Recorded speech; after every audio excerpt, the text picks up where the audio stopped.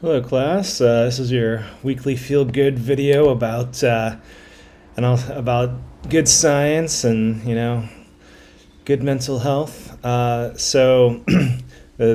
article I decided to talk about today is about Pharma goes to space, and here on Earth, of course, we have gravity.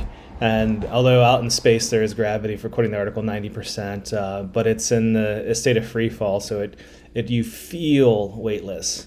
And when that happens, many chemical and physical processes change. So not in the article, but fire is very different in space than it is here, or in microgravity, or weightlessness than it is on with a full 1 g of gravity.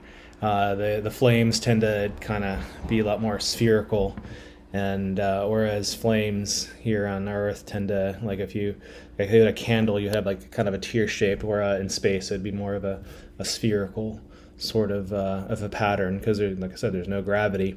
Also not in the article, certain things about humans change. So astronauts report like a constant sort of stuffy nose, because there's no gravity to pull down like your mucus and whatnot in your sinuses. So you just kind of turn into this big ball of mucus, and also it's really hard to taste anything.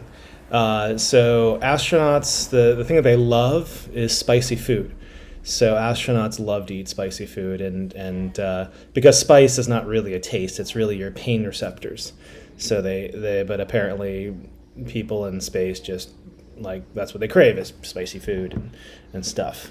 And then when they come back down to Earth, and I remember an astronaut, he talked about he just wanted to eat salad. That's all he wanted to do was eat salad. So I guess, yeah, you crave salads in space, I guess. But with this drug discovery, and leading the way, I guess, is Big Pharma, but they don't talk too much about this in the article. They're just kind of looking at things. They're looking at a crystallization of proteins. So proteins, of course, these are how plants also have cell walls and cellulose, but it's where we get our structure from, and many other biomolecules are proteins. When we make them and we crystallize them, the ones in space appear to be better. They seem to be more perfect, or there's less defects, and they grow bigger crystals.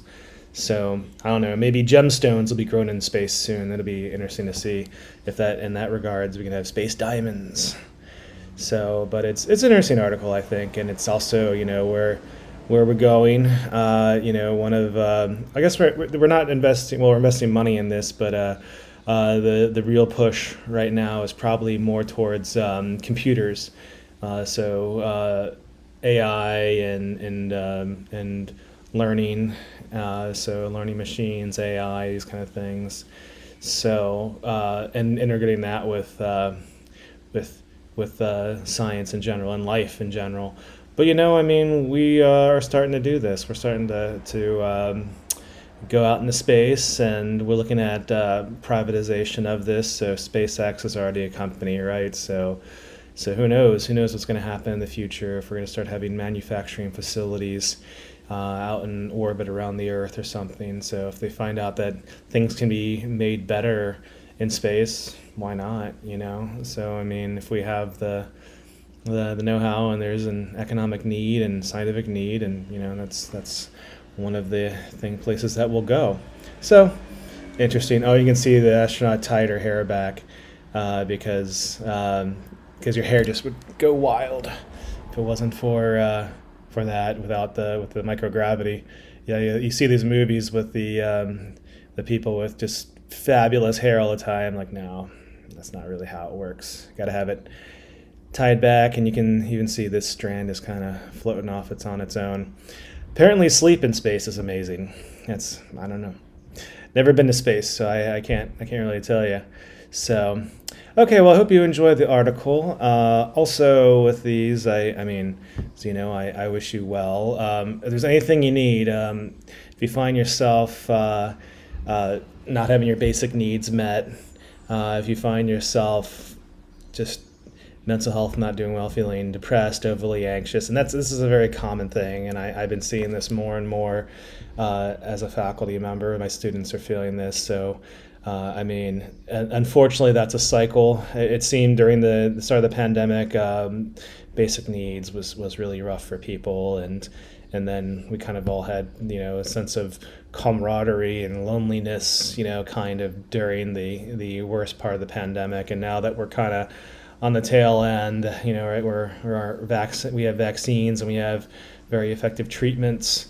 So likelihood of becoming very sick and dying is much lower than it was before. But now, because we're dealing with these other issues, so it's the mental issues, and so I'm very well connected. I'd like to help you. So if you do feel you find yourself in need, or anyone else, your loved ones are in need, I mean, it's not just school programs. There's also public programs, right? So let me know what I can do to help. And again, that's what my role is, among other things, as a faculty member, not just a subject expert, but to be a triage, of course. And I do care. I mean, it's not I don't care. I do care. This is something I want to do, and I'm volunteering to do.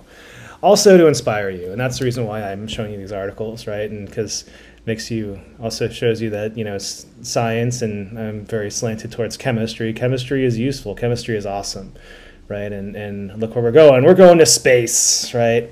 So, all right. Well, I hope you have a nice weekend and think about all the fun things you can do in space.